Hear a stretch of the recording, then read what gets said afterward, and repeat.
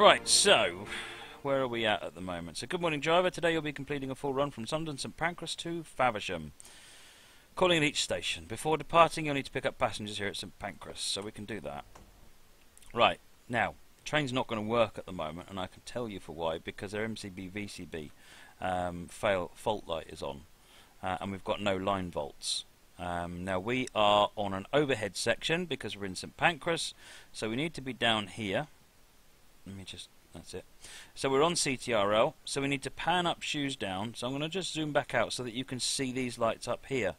The key one we want is that one on and that one off. So we press pan up, shoes down.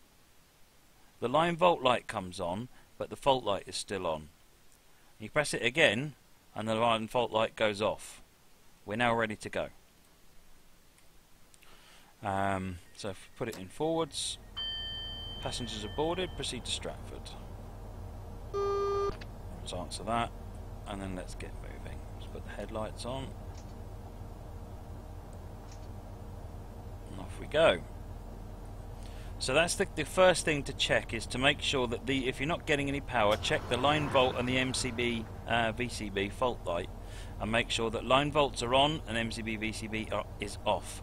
And you do that usually by making sure you tick both of them. Sorry, you need to press the power button or the light twice.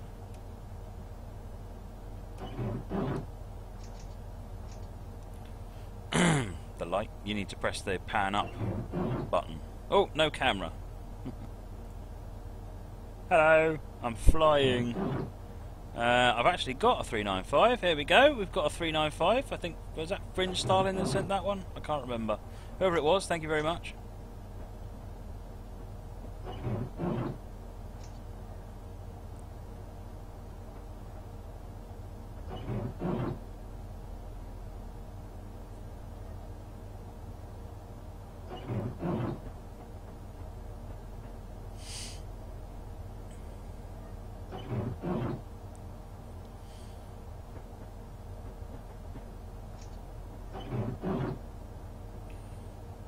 Right.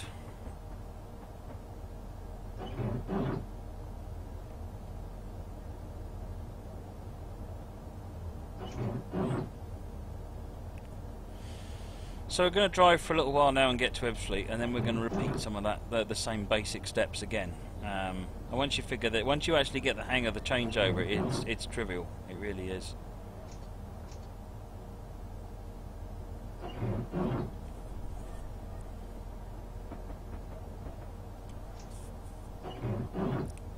Moleman wants AP to do a sound pack for the 395. We already did ours from a 395. What do you want it to sound like? Dark, alright, thanks very much.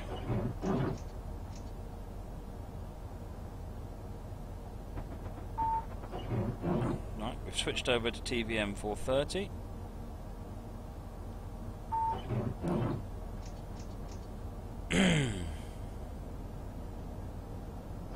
We've got the 225, so we can keep going.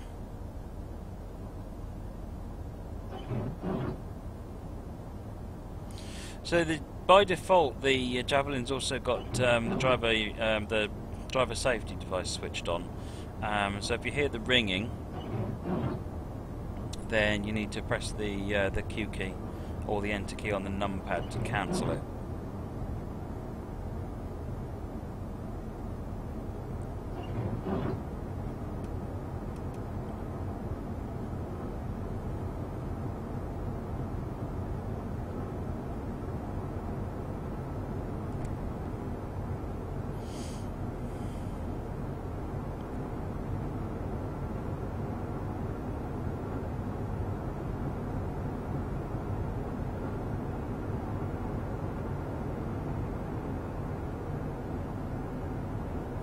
That's a good one, Coplopper. So when we... Let's see, so that was the DSD. That high-pitched shrieking is the DSD. Now the 225 has started blinking, telling us we're going to get dropped to the next speed.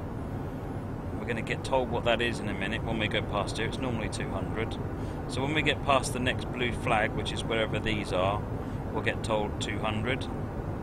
Right, that tells us that we need to be below 200 before we get to this part here. The fact that it's flashing tells us when we get here it's going to go down again, and then we'll have to decelerate by this signal.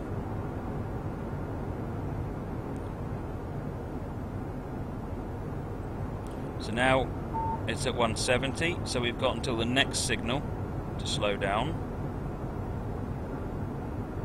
Now it's telling us 170 again, so we can... Copropper says that to let the DSD catch it next time. That's a good idea, and then we can work out how to recover it once it does go bad. So 160 is the next one, again by the next signal. Now that's probably going to be 100, which it normally is, I think. So I'm going to actually slow down a bit faster than that.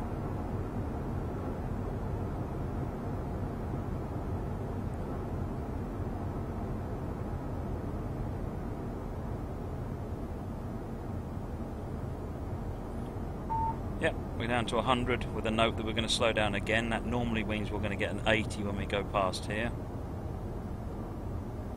What it means, we must be doing 100 by the time we get to here. Otherwise the brakes will come on.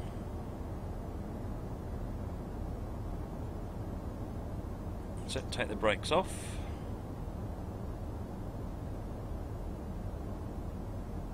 Hey there, Marklin989, I'm doing very good, thank you.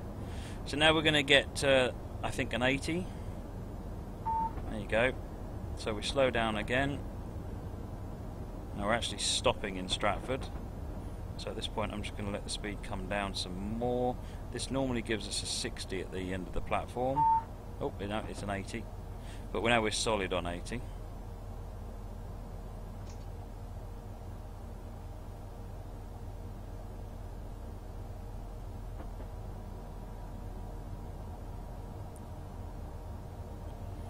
Right, so let's stop.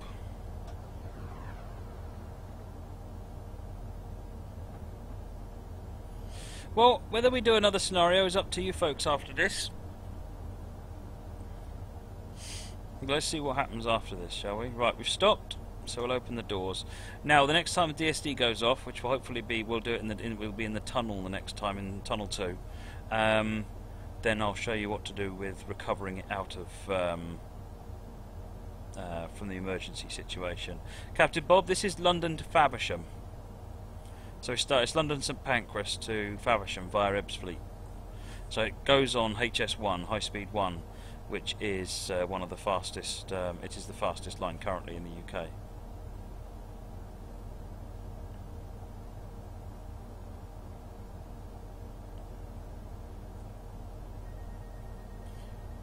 Right, so we're ready to go. So we're still at 80 speed because the TVM, we're still under TVM control, and we've got 80.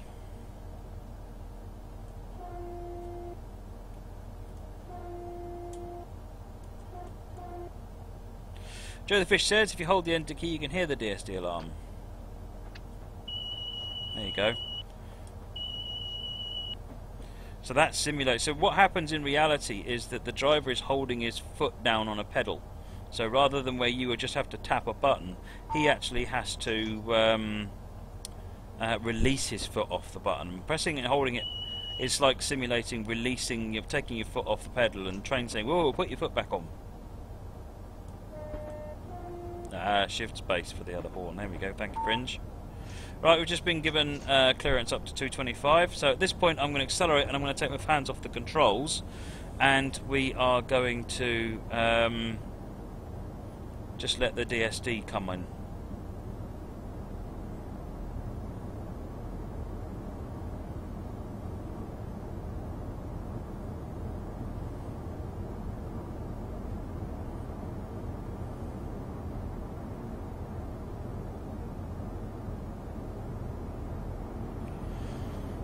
So we should get the alarm in a moment, and I'm going to ignore the alarm.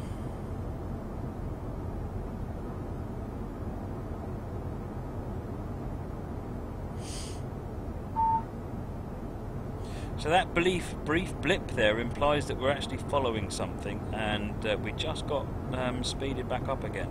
So we might get dropped down again at this signal, which might be a problem for our experiment. There's the DSD shrieking away. Right, Now we're slowing down, the brakes have come on, the emergency brake is on.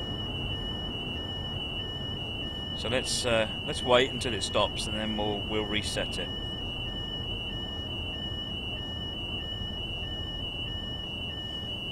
So the reason this has happened is because the driver safety device alarm went off, which it does every 60 seconds or so if we don't touch the controls.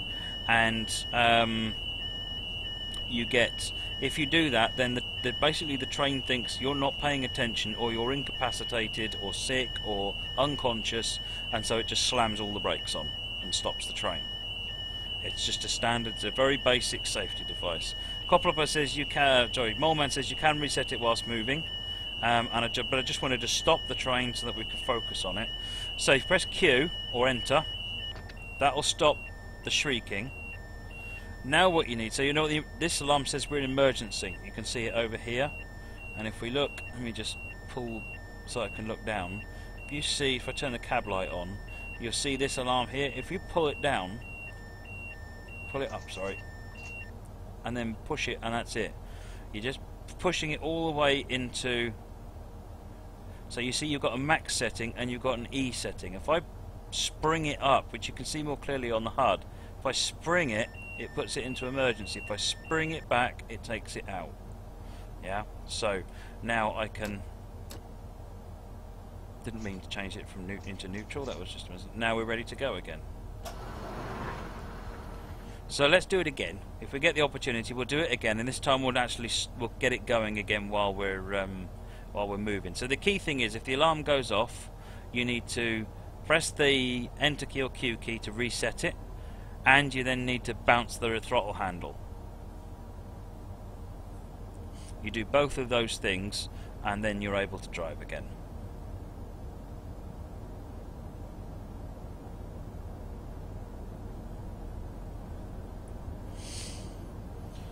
Right, so we're carrying on. We've got 14 miles till we get to Ebbsfleet, where we do another power change. So I'm going to let this one start failing the line again. Failing the line? That doesn't even make sense. When we get the next DSD alarm, I'm going to ignore it again. And we're going to get the train moving, or keep the train moving.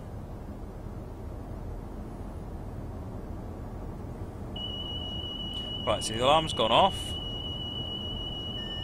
Right, we're now in emergency brakes. So I press the Q key, bounce the throttle, and then put the throttle back on again, and that's it. We're now accelerating again. So you don't have to stop the train. So remember, it's the Q or Enter key to acknowledge the CFR alarm, which stops the high-speed shriek, and then it's bounce the throttle into the brake at the bottom to release it from emergency brake. The 360 on Great Eastern Main Line has the same feature. So if you find that you're in the same situation in 360, it's exactly the same solution. Just bounce this throttle handle down into the bottom. Right, this time we'll actually answer it.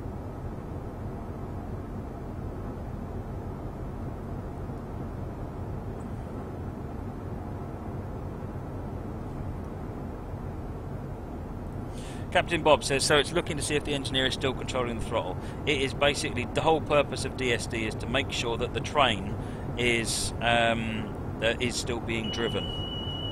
Right, so if I press Q, then what that is there's a foot pedal down here. I don't know if I can go camera so I can see it, but there's a foot pedal down here, and the driver has to hold his foot pressing down the button all the time. And when the alarm goes off, he releases it and presses it back down again. And that's what you're simulating by pressing the Q key.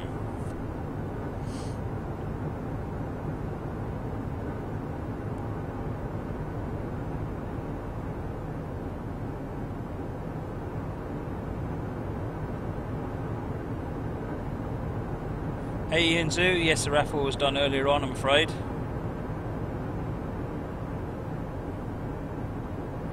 There's your cab light.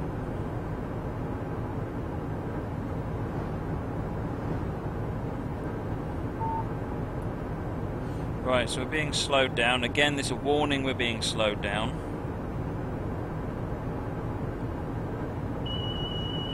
Press the Q key.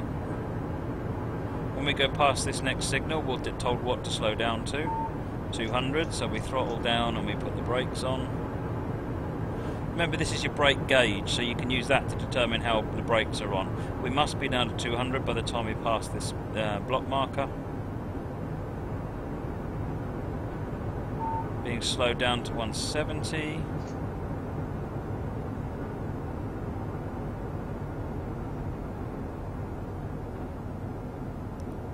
Just going to keep the brakes on a little bit. Since we're being told we're going to be slowing down, I'm just going to slow down some more.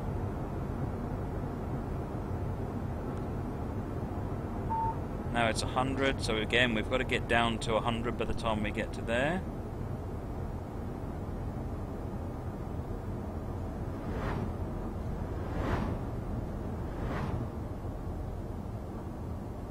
Now another indication you might see is on one of these displays you see 3 zeros, it's like a red indicate, 3 zeros with red backgrounds. And what that means is it's called the Trois Rouge because TVM is a French system. And Trois Rouge means stop. It's a red light. There we go. That is a stop signal. Yeah, and that means that this block marker I cannot proceed past.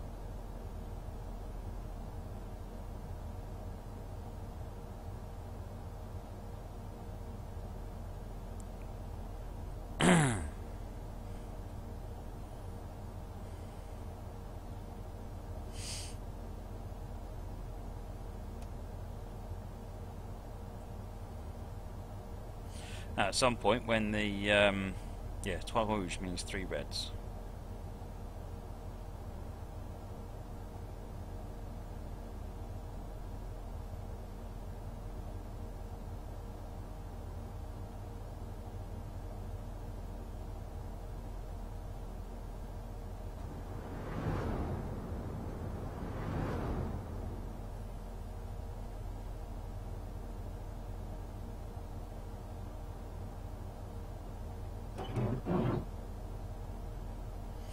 So at some point, hopefully, then we're gonna get put a better speed limit. So we're coming up on the flag at the moment.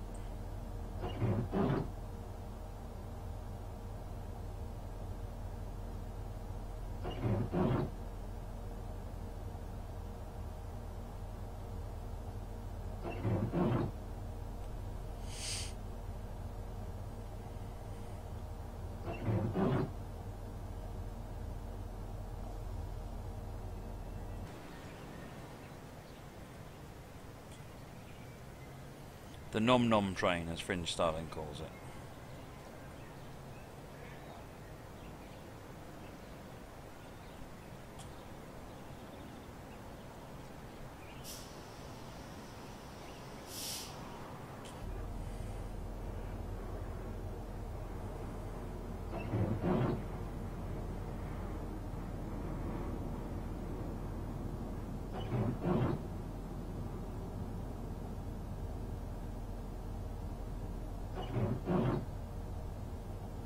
Om Nom Nom train.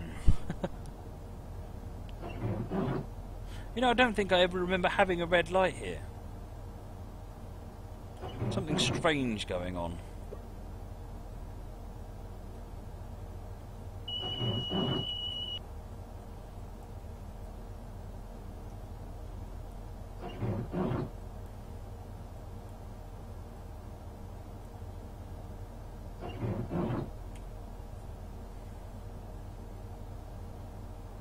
No, I've never had a red here before. As good as it was to say there'll be a red light coming up, and this is what to do with the red light, and one actually came up. That was pretty cool, but not much use to us here. There's nothing in my scenario is broke. Well, that's a pain. I'm just going to pass this signal at danger then. Right, having passed the signal at danger, we've got a signalman's call-on indicator here.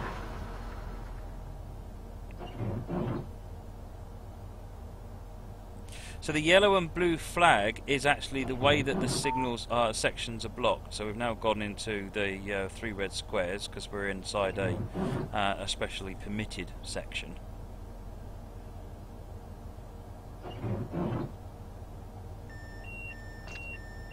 Oh, I went too fast. Again, just put it back into, bounce the brakes off the bottom and then you can keep it going. What it probably means is we're going to be going a bit slow until we get to the next block. Which I think we're limited to 30 kilometers an hour.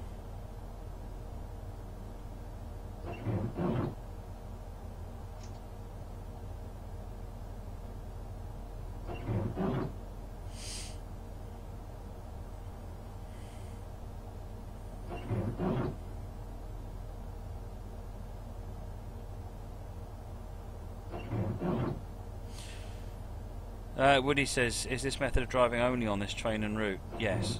Captain Bob, the 3 red squares basically means we're in a section where we've been given special permission. So in German routes it's like Befehl 40, the override. So we've been allowed inside a red section, though, so a blocked section. And the 3 red squares remind me that I'm on my own visual recognizance. So I must stop if I see something in front of me. That's why there's a low speed limit as well.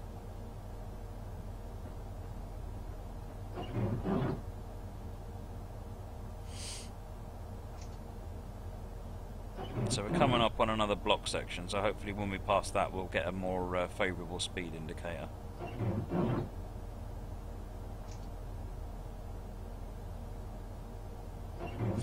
Copper, I've got no idea. I mean, in theory it is. I don't know why they start with the pantographs down. I suspect it's because they're defaulting to driving on the third rail all the time.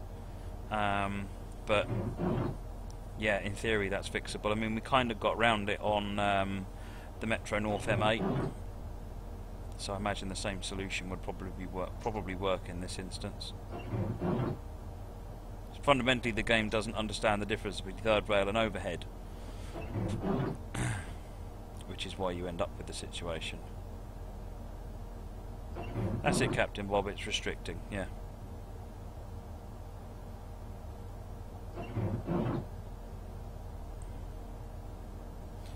Hopefully, the going past this signal will actually give us a better indicator.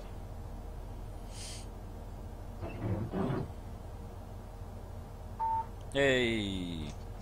Right, let's hurry our way to Ebbsfleet. So something went wrong with the signalling there. I don't know what.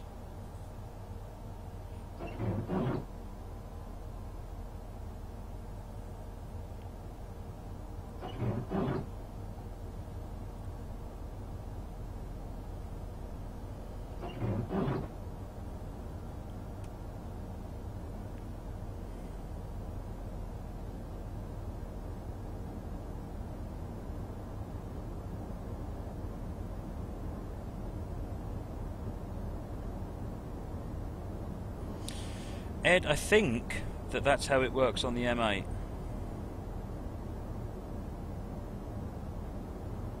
Yeah, I'm now 9 minutes late. Oh dear, never mind.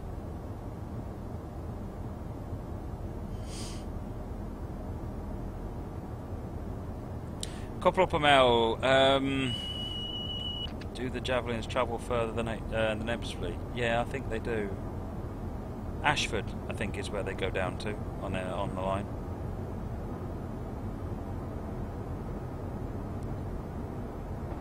Ed, no, the M8, so the markers were there for the player, but the markers don't work for AI trains, so you can't use a marker to tell an AI train to change from overhead to third rail.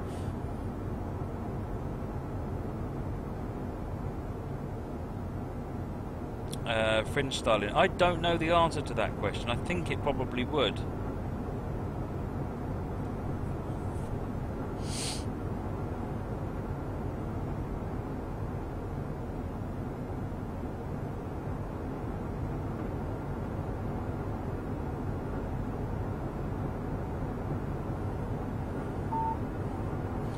Right, so we're getting slowed down. We're actually heading into Tunnel 3 now. So it's a bit foggy, so you probably can't see it, but the QE2 bridge will be over on our right. In fact, there's the M25 there going across the top. It's the London Orbital. So 200 and warning of going down again. So the reason it's doing this is slowing us down so far out because we're going through, at the end of Tunnel 3 we go straight into Ebbsfleet Station.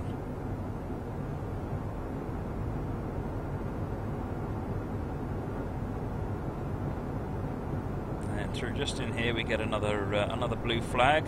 The blue flag is the equivalent of a signal, remembering that the signals are all electronic. The blue flag is just there to remind the driver.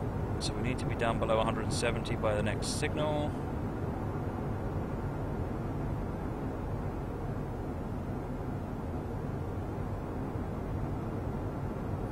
Ed, yes, this route came before gradient easing, and in fact it was one of the main drivers for making sure that gradient easing went in.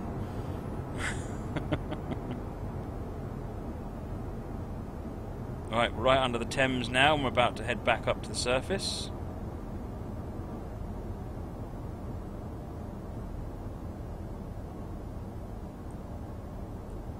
So you notice the 100 isn't flashing, and that's because it's not going to slow us down at the next signal.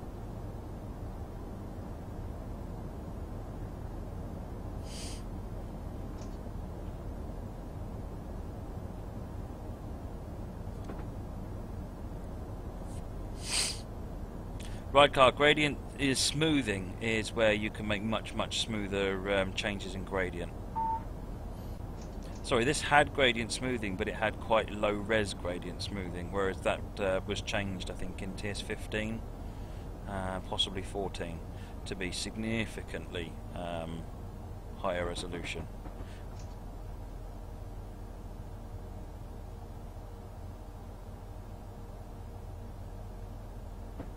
Mole Man, you're not allowed to go 300 kilometers an hour through the Channel Tunnel. I think it's 160 kilometers an hour or 120 kilometers an hour. And it's about a 25-mile tunnel.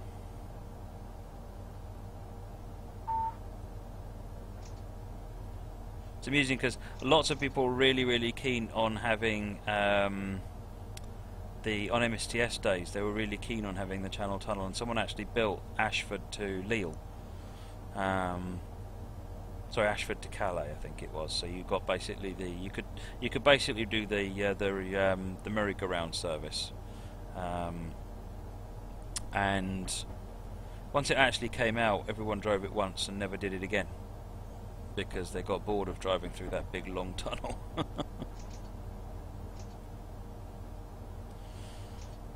Right, so we're coming into Ebbsfleet, and then we'll do the power change. So there was two actually Koplopper mouse. So the one that you're talking about through Just Trains was actually done by Ken Austin of European Barn, and was largely fictional. So anyway, we are looking at another Trois Rouges, and the reason for that is we are coming to the end of LZB.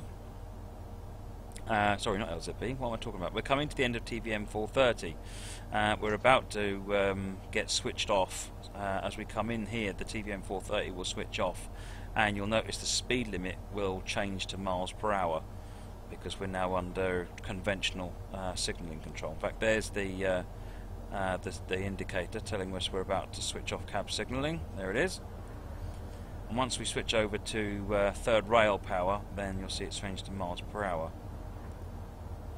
But there was another one that was done freeware Koplopper, the Ashford to Lille, I think it was, which was done much more realistically in terms of the track plans and so forth. And it was a very good route, but everyone still got bored driving through that tunnel.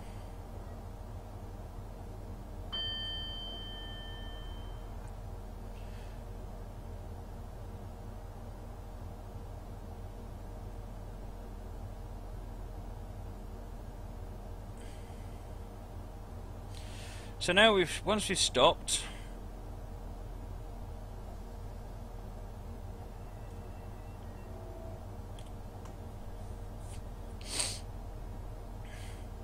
so at the moment we're running on overhead power because we've got CTRL light lit, and we need to switch to DC, which is the third rail. So we'll let the passengers get on, and then we'll do the switch over.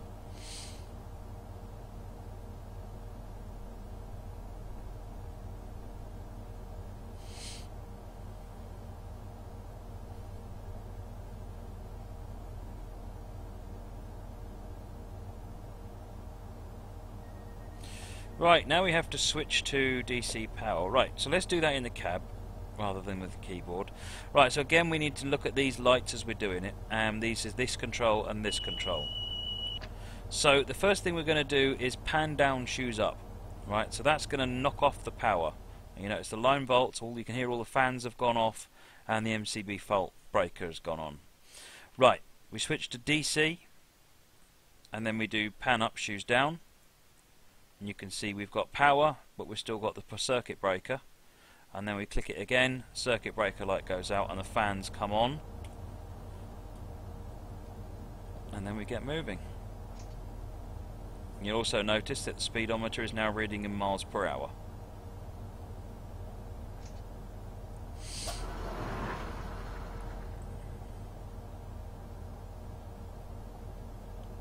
Proper mouse says wrong. Okay, what did I get wrong?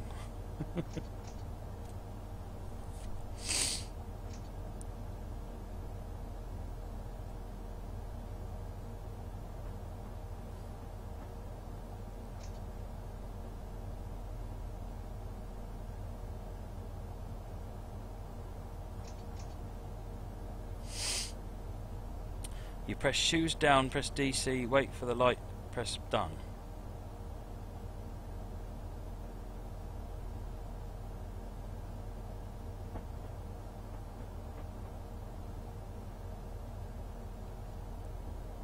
If you press shoes down before you press DC, then it'll put the pantograph back up.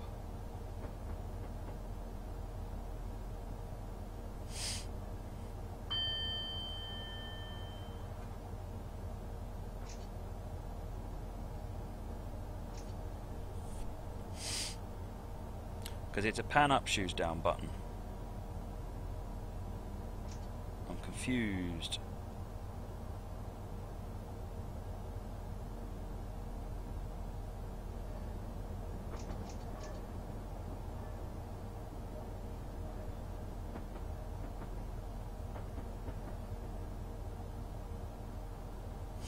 Never mind. There's a couple of ways of doing it, apparently.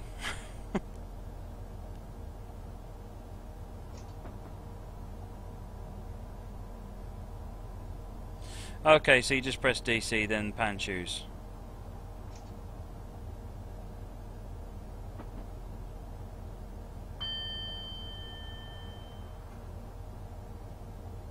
Yep, it works. The key thing is switch to DC and then press the power button twice. And make sure that you've got your line volt button and your circuit breakers off. If you've got the line volt and you haven't, and the circuit breakers are both on, then press the power button again. Oops. So that's kind of it. TVM is now switched off and it's all down to standard AWS, and it will work. Right. What time is it?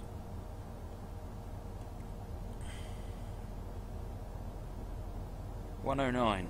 I think that's a fair time to call it a night, actually. So let's just pull into Gravesend and then I think we'll end it there.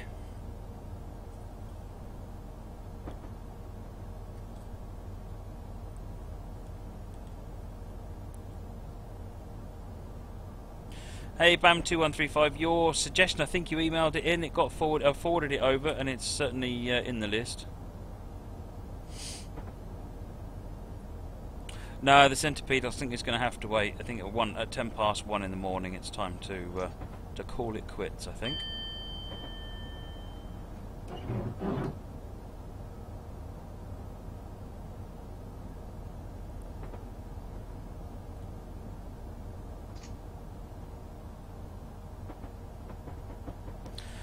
Because I got held up on that red light, Joe.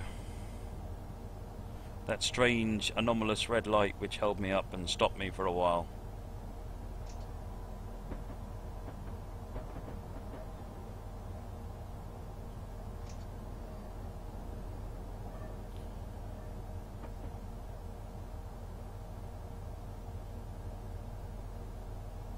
Blame the system, absolutely.